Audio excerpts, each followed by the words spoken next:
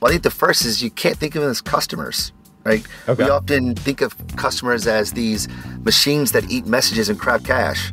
And instead, we should think about customers as people, like real life human beings. And the only way that we really know people is to get really, really close to people, right?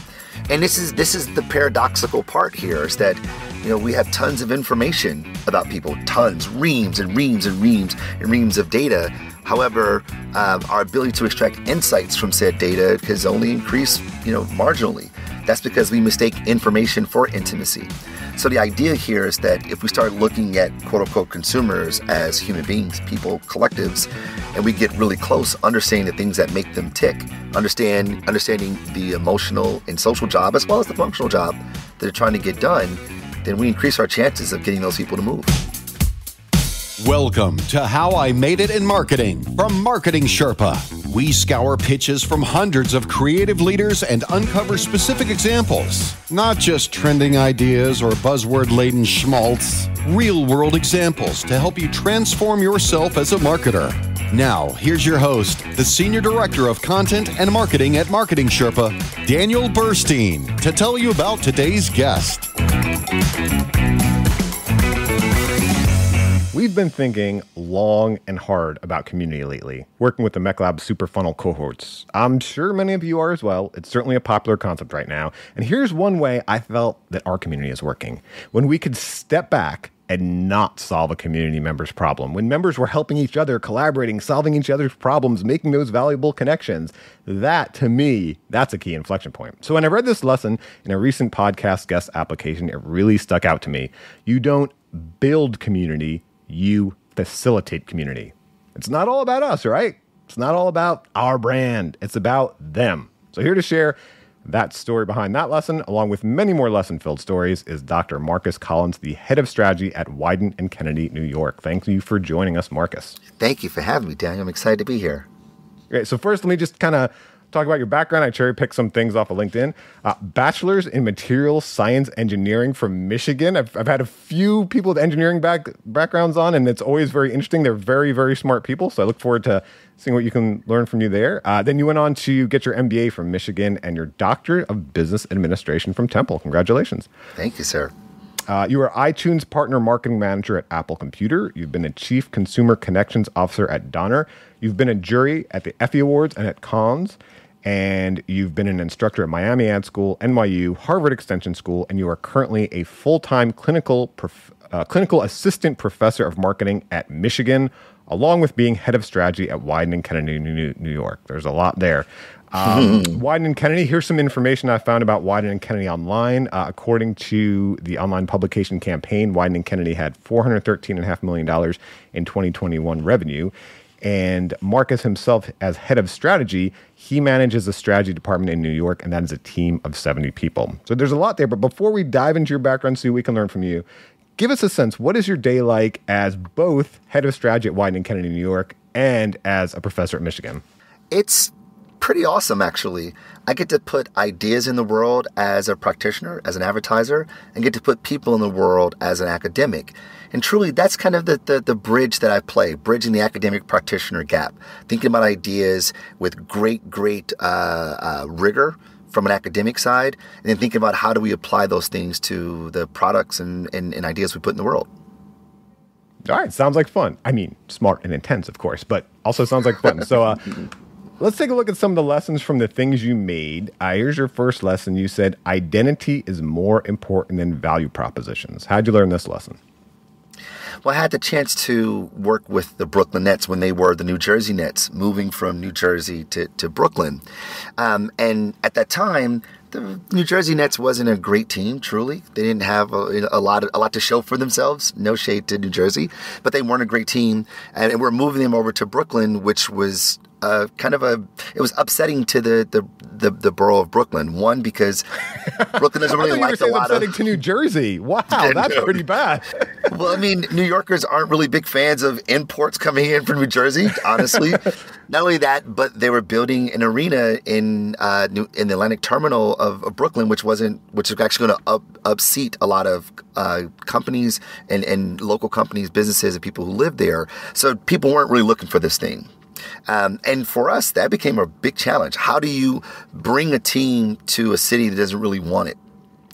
And we thought to ourselves, well, there's not a lot of great value propositions at our disposal. So what if we set that aside for a moment? Set aside the product just for a moment.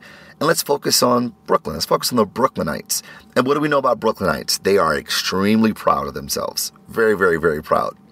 So we said, well, great. Well, how might we stoke that Brooklyn pride?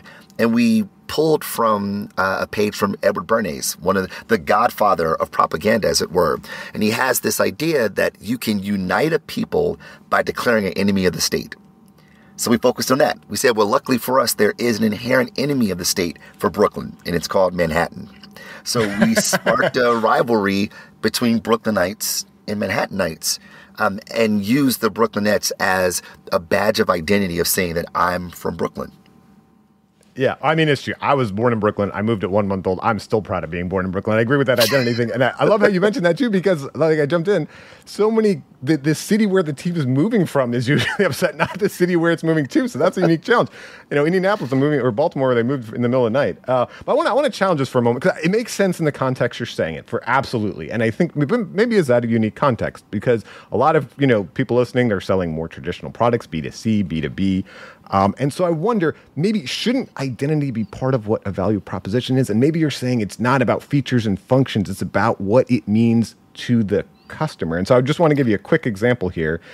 We've got a free digital marketing course. And in session number 18, Flint McLaughlin teaches, when we're talking about value proposition, you are fundamentally answering a first-person question posed in the mind of your customers. And that question is, if I am your ideal customer, why should I buy from you rather than any of your competitors? And there's a lot of answers there. But couldn't identity be one of them? I mean, I think Louis Vuitton wearing that purse, isn't identity part of that value proposition? Sure. But when we think about value propositions, we typically associate it to the product offering, right? If we borrow from Clay Christensen's Jobs to Be Done, we think about the functional job. But when we talk about identity, we're thinking about the social and emotional job. And that's usually not a part of the equation, not a part of the calculus as we start thinking about value propositions. Even Theodore Lovett's Marketing Myopia talks about the idea that we focus on benefits as opposed to features. Features are value propositions. Benefits are people propositions, if you will. Like, what do people want? The old saying, I don't buy a drill. I don't want a drill. I want a hole in the wall. And the same thing goes here. It's that, people didn't want a new team. They weren't looking for that. However, people definitely want to project their identity. They want to feel proud, especially if you're a Brooklynite. Yeah, I feel that. So take me through, let's say I'm a B2B marketer. I'm selling that, some boring software products, some infrastructure, some, cement pipes that go in the ground. Take me that, like where does identity fit in there? Is that the idea of, the famous IBM thing? No one ever got fired for buying IBM. It's into your career. Like, how do you tap identity into there? Sure. I want to look smart. I want to bring new, if I'm, in procurement and I'm bringing in new things, either I don't want to rock the boat because that's not really accepted here. Therefore, I'm going to buy IBM. And to your point, what's tried and true. So I don't look like a fool. But if I want to look like a change maker, I want to look like someone who's ushering in change, then I'm more inclined to bring something that people don't know, right? It's really, from this perspective of identity, is how do I want to be seen? Like, how do I want people to see me? Like, I love that saying. It's like, identity isn't, it's not about how I think I am or what people think I am. It's what I think people think that I am. And playing this idea of identity is looking at the emotional and social jobs that people are trying to get done. And I would argue that our identity anchors almost everything that we do, because it's our identity that our cultural subscription is established. Now, let me ask you one last question of how we find out what identities customers want, right? Because I like this idea. I mean, one thing we talk about in the value proposition, it's finding out who that ideal customer is, right? Your product is not for everyone, and you can't really make a strong value proposition or a strong marketing if you try to make it for everyone. It's trying to make it for that ideal customer. But the challenge we face as marketers, the blind spot we have, is we're so focused on our own brands. We're so focused on our own products, right? We focus on them all the time that it's hard to really get in those heads. I'm sure the owner of the Nets at the time was like, this is awesome. We're moving a basketball team there, right? So how do you get in the heads of customers somewhat to help understand where identity plays in? Well, I think the first is you can't think of them as customers. right? Okay. We often think of customers as these machines that eat messages and crap cash. And instead, we should think about customers as people, like real life human beings. And the only way that we really know people is to get really, really close to people, right? And this is the paradoxical part here, is that, we have tons of information about people, tons, reams and reams and reams and reams of data. However, our ability to extract insights from said data has only increased, marginally. That's because we mistake information for intimacy. So the idea here is that if we start looking at quote unquote consumers as human beings, people, collectives, and we get really close, understanding the things that make them tick, understanding the emotional and social job as well as the functional job that they're trying to get done, then we increase our chances of getting those people to move.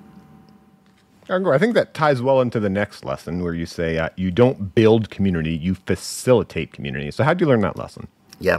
So I had the great pleasure of working with Beyonce Knowles, Beyonce as we know her, and I was running digital strategy for her in her I Am Sasha Fierce days.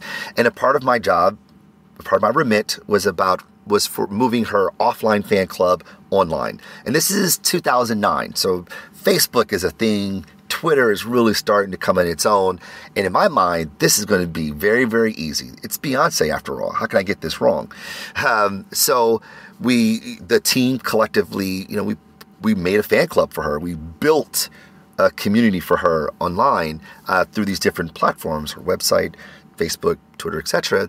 And it was a party no one showed up to. It was like, what's going on here?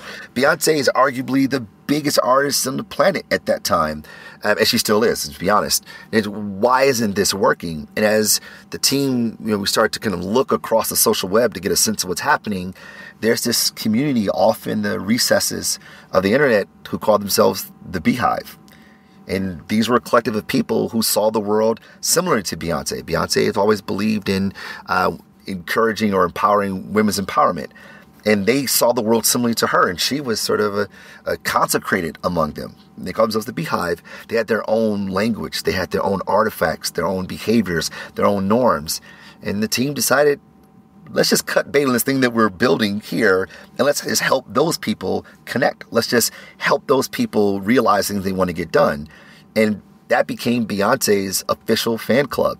And from there, I learned this isn't about building community. It's about facilitating community. Because communities probably already exist. It's about finding them, understanding the things that matter to them, understanding what they value, understand their points of friction, and how might we use our resources to help remove said points of friction.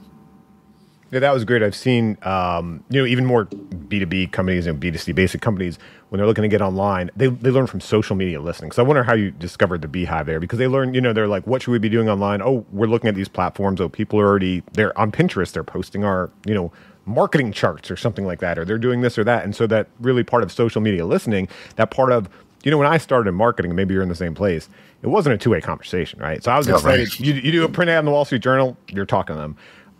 So how do you facilitate that two-way conversation? Was it social media listening? Like, how do you discover the Beehive? How do you, before you can really tap into them, you got to discover them. Exactly. It's that, when we call this methodology in academia, a netnographic, study, where we're looking at these people engage in discourse across social networking platforms. And that's kind of the beauty of it. You can watch them unobtrusively engage in their cultural practices and glean insight from it.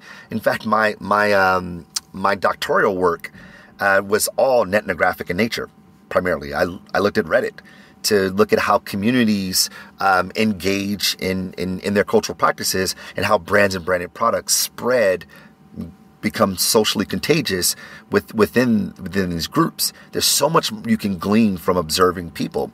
And by observing people, we get much closer. And the closer we get, the better we understand. And the more we understand, the better we can serve them. And the Beehive is just one example of that. I mean, to date, I would arguably say that's my Excalibur, leveraging ethnographic research to understand how communities tick, what their cultural characteristics are, and how might we, as a brand, whether you're McDonald's or Delta, Ford or Nike, how might we contribute to these cultural characteristics to help them do things they really want to get done? Yeah, I mean, that is the great, beautiful thing about the internet. I remember, like I said, it started in print advertising. I remember my boss being in the airport, and seeing we had an ad in the Wall Street Journal, and he actually saw someone interacting with the ad. Obviously, can't read their mind, and we thought, what a cool experience! You're actually seeing someone interact with the ad, right? And then, fast forward on How I Made It Marketing earlier, I had the CMO of Mint Mobile, and he told me every time they launch a campaign, he personally is on Reddit, and he's seeing what people are saying about that campaign. Yeah. It's almost like a superpower. It's very cool. And Reddit is amazing because Reddit is a community of communities. Right, and the best part about it, this is the coolest thing about Reddit for a researcher, is that each one of these subreddits, they have moderators, and the moderators are cleaning the data for you. So when people post things that are outside of the cultural characteristics of the community, the moderator removes that post. And if that person continues, they remove the person from the subreddit. So you are looking at the best distillation, the best archived distillation of the cultural practices of a community. For a researcher, good night. Doesn't get better than that.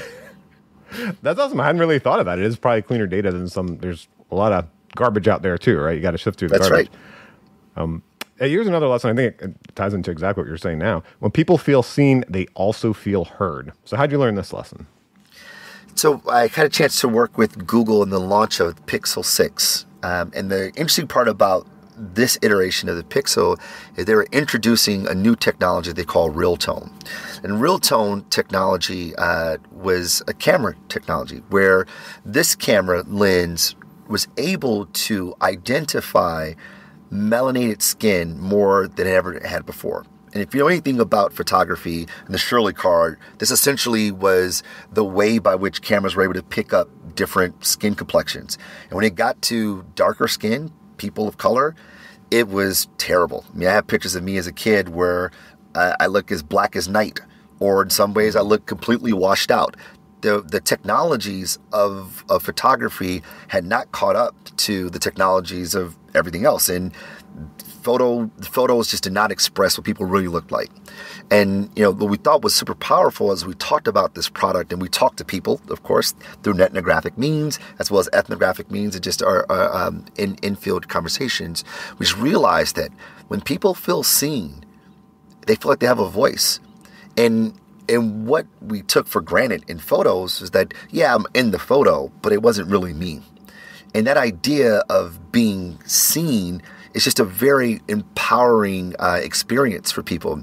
And we put the communication out in the world when we launched the product, and that was the stories we got back. I mean, you talk about people interacting with the ad or interacting with the print ad. I mean, people were telling their stories. It's almost as if, we were inviting them to be vulnerable because the brand was being vulnerable, saying this is something that we as an industry have not done well.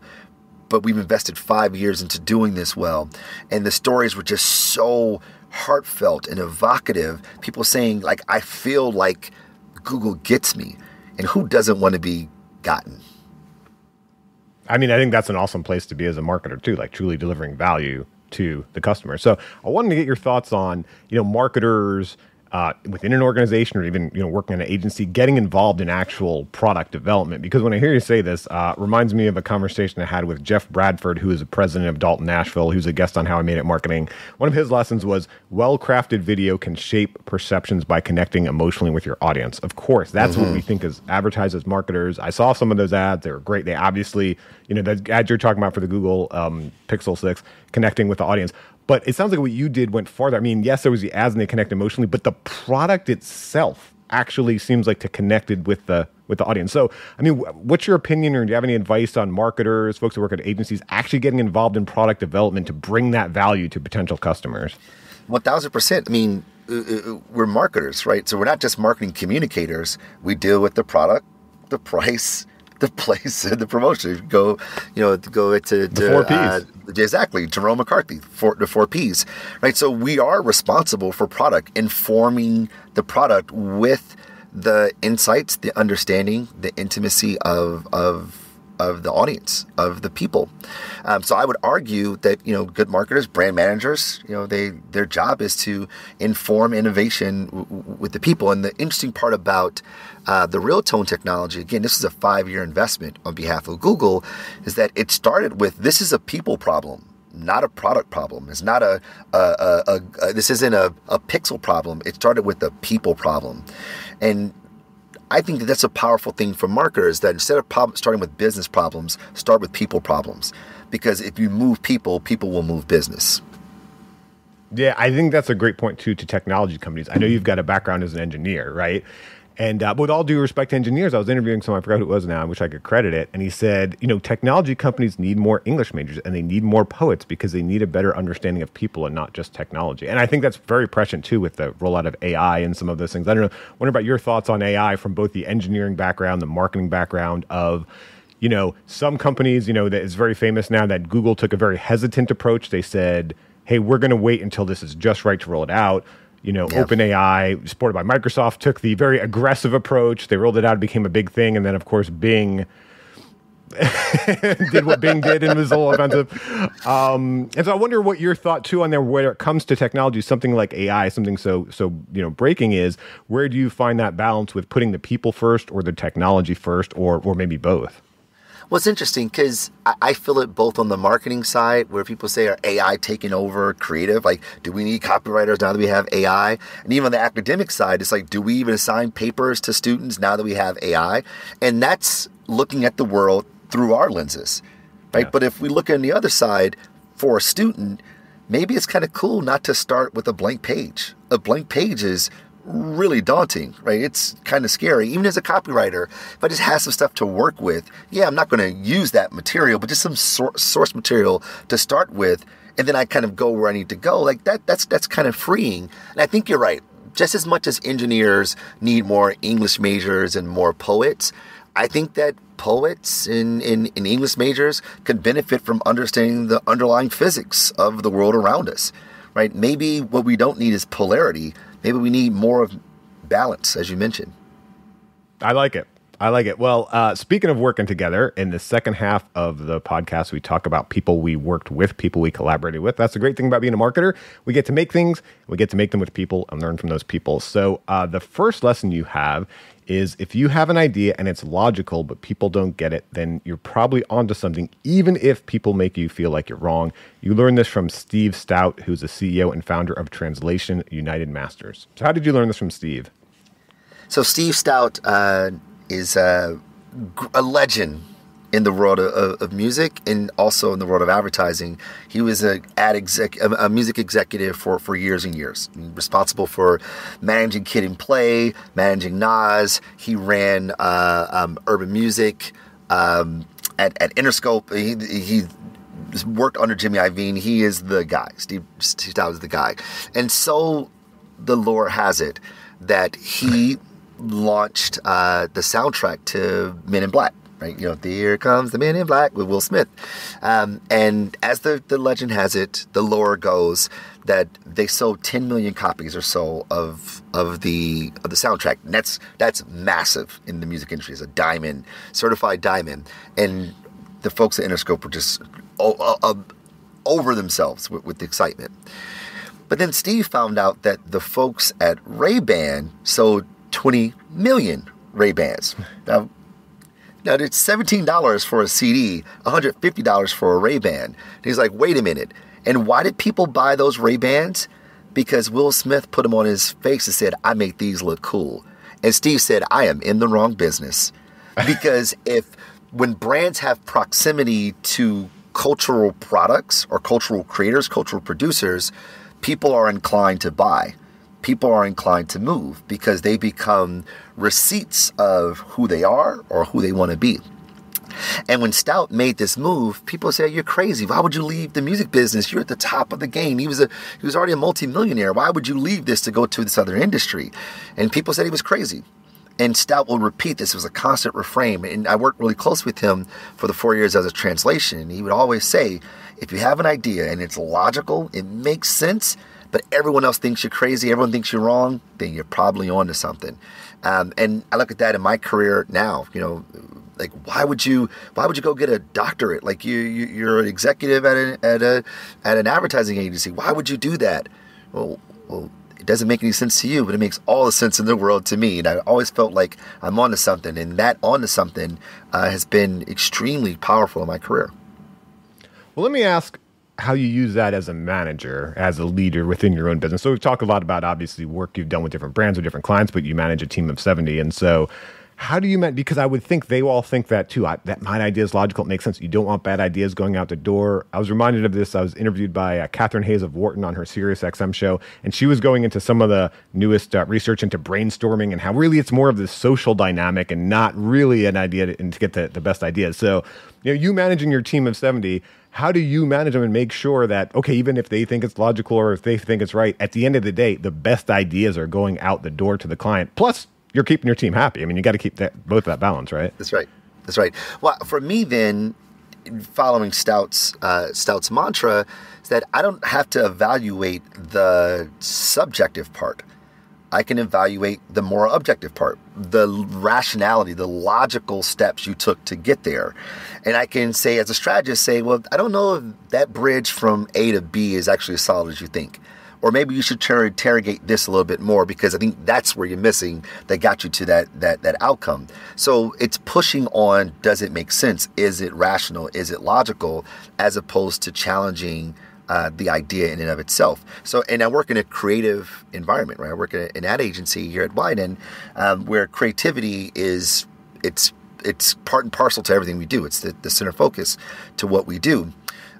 So when I work with the strategy department, our job is to create ideas that move our business forward for our clients. I can provide points of view. I can provide provocation against the rational arguments as opposed to beating up the creative, which is a bit more subjective. I like that. Provocation against the rational arguments. That's interesting. I've not heard that in terms of an advertising agency before. I really like that. Here's another lesson we talk about. The most powerful skill you can have is the ability to communicate clearly and evocatively. You learned this from Ed Suinjar? Ed Swajinajar. Thank you. He was my manager when I was at Apple. He's the best. He was a director of iTunes and Apple Music marketing. And how did you learn this from Ed? So, everyone at Apple is communication matters, especially in the Steve Jobs days. And I remember I started as an intern there before I came on in a larger capacity. And every time I talk, Ed would say, "I don't know what are you saying? I don't know what you mean." And it'll be things that are like very, very simple. I'd say, "Oh, that shirt is red." He'd go, "What? What do you mean? I don't understand what you're saying." And it drove a complex with me. It's like, something wrong with me? I felt like I was being gaslit. But what Ed was teaching me was the power of language, the power of words. And he'd always say to me, be surgical about your words. Be surgical about the words you use. He'd tell me to go on the Apple website, and he'd say, read the copy. Look how short the copy is. Someone was very intentional about the words they used. And at that time, I was fairly early in my career, but as a marketer, I was on the earlier side of my career. I found that to be really powerful as I became a manager, as I became a leader, especially when I got into academia, when I started to give more talks, when I started to have to be responsible for the words that I use, being surgical became really important to me. And so as I think about myself today, I'm constantly thinking about words. I mean, as an academic, we beat up on words, we interrogate words to no end because of how important language is. And when we're putting ideas in the world as marketing communicators, words are even that much more important. So I'm constantly telling myself, you got to be surgical about your words because the words matter.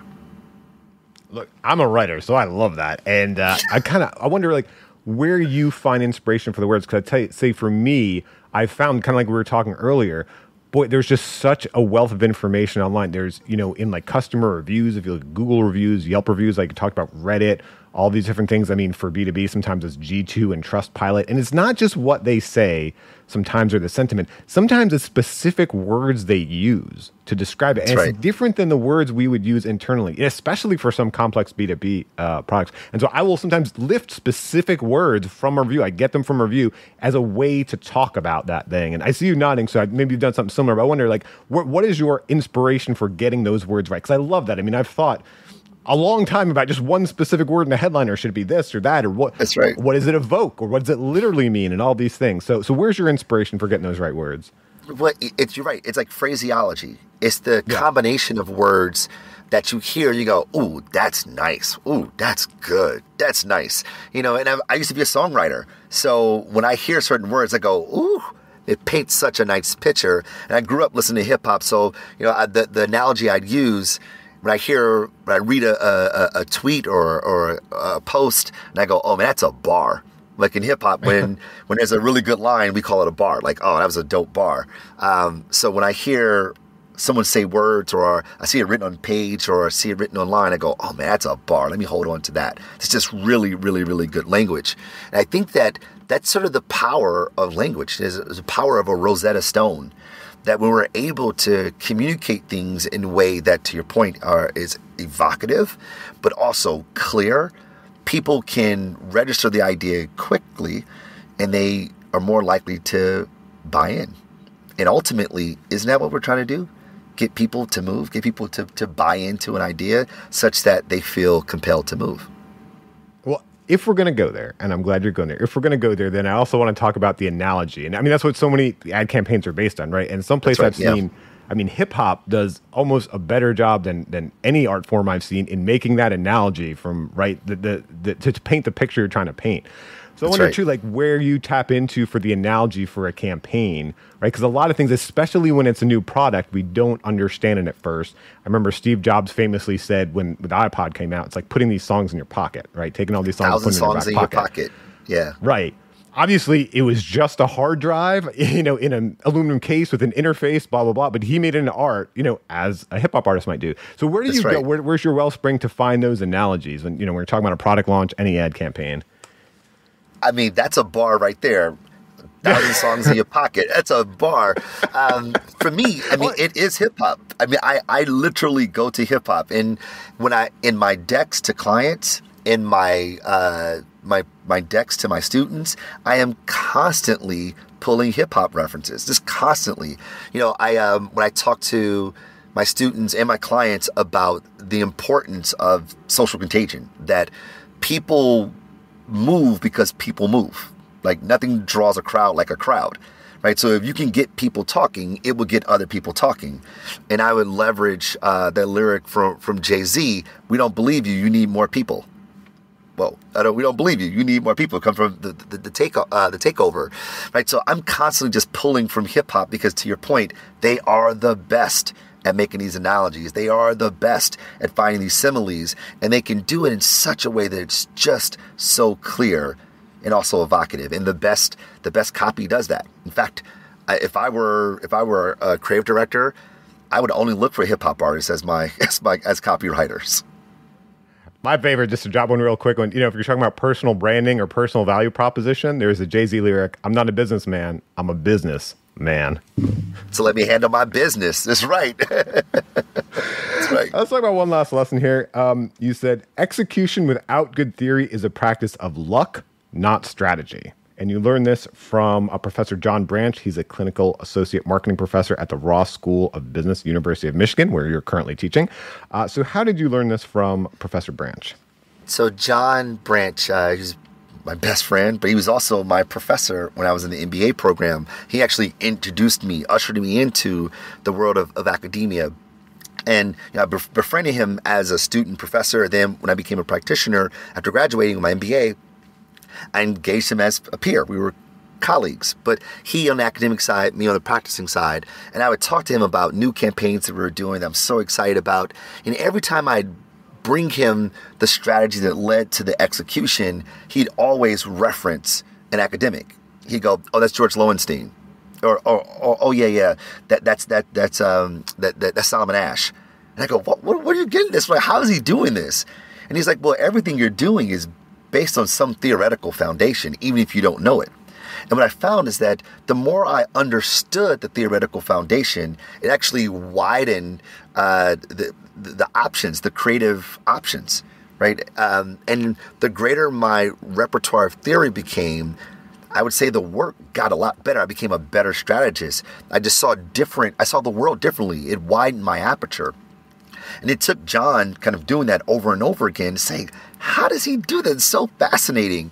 And I've just found that the better we understand the underlying physics of a thing, the better we can operationalize it.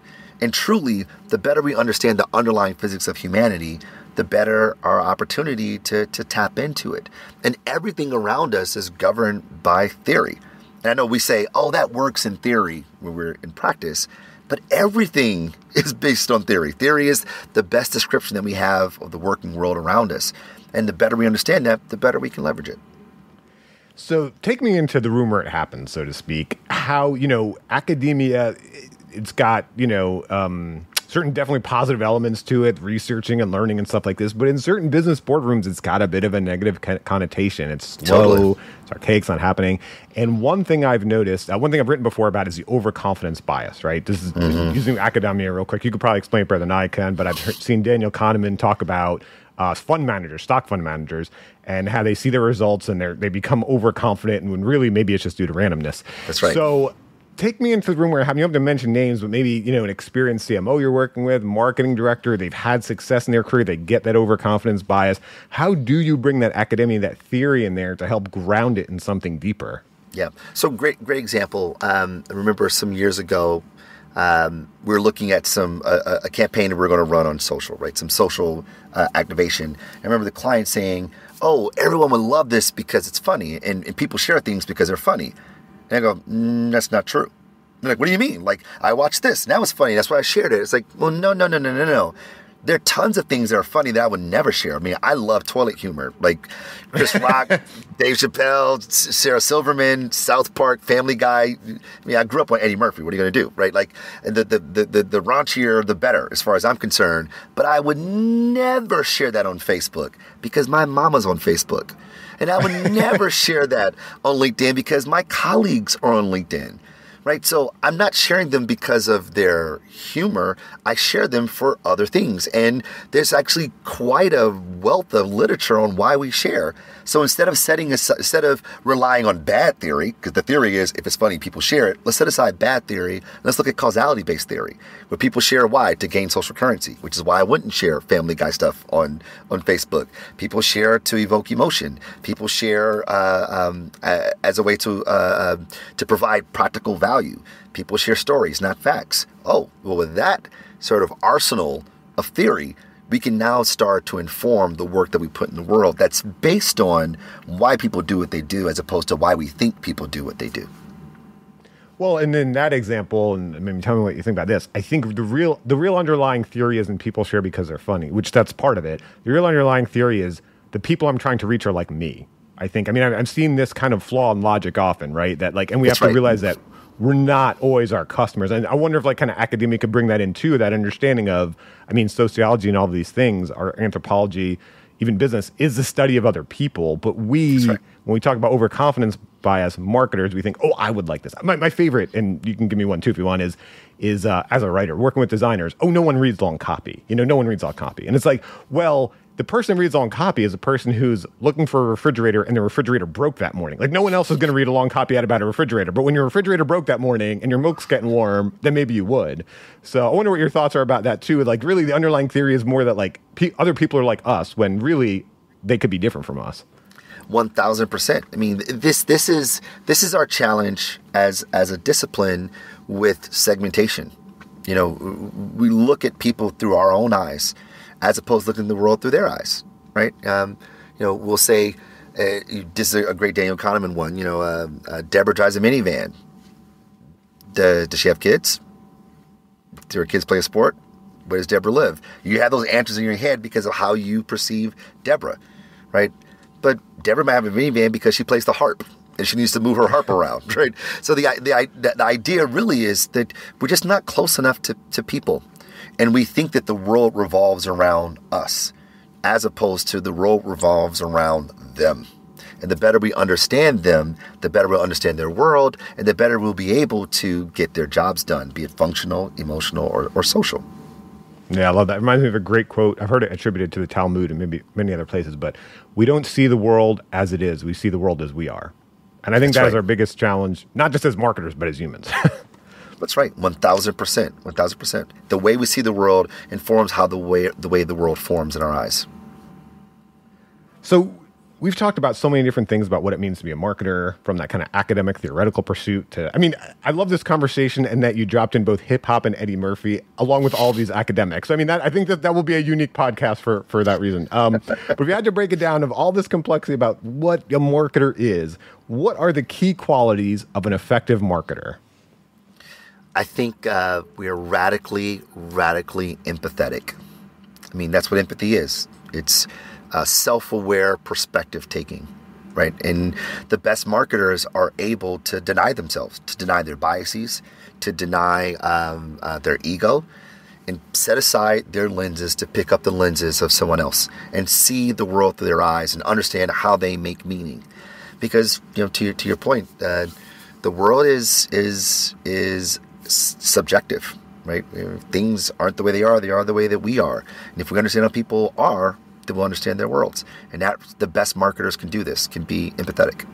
Which is why, and to go back to Eddie Murphy, the best marketers are really comedians because they do this very well. They look at people and go, that was odd, that was weird, okay, something's happening here. And they apply theory to a social phenomenon. And they're able to make meaning through the eyes of these people.